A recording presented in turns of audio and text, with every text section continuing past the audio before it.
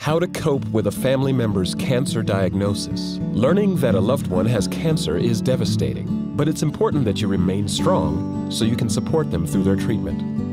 You will need understanding, openness, normalcy, and self-care.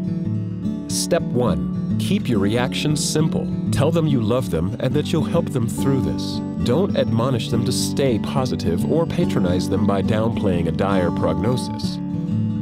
Step 2. Be prepared for personality changes. Many cancer patients go through periods of anger and withdrawal and experience mood swings. Try not to take it personally if they lash out at you. Step 3. Research their illness so you have a better understanding of what to expect. Encourage them to take a holistic approach to their healing by eating a healthy diet, learning ways to manage their stress, and doing whatever exercises they can manage, in addition to their medical treatment. One study showed that chemotherapy patients who combined resistance training and aerobics with relaxation techniques were likely to have less fatigue and feel better in general.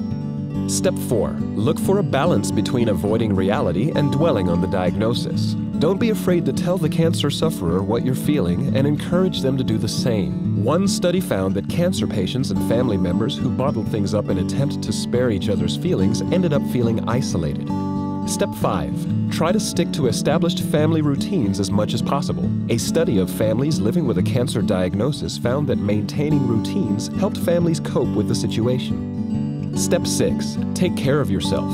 Especially if you are the primary caregiver, stay connected with your friends, get loved ones to pitch in so you can get regular breaks, and eat well. Consider individual counseling, joining a support group, or seeking solace in your faith community. The best way you can help your family member is to keep yourself mentally and physically sound. Did you know cancer patients who received massages from family members experienced a reduction in their stress, pain, fatigue, depression, and nausea?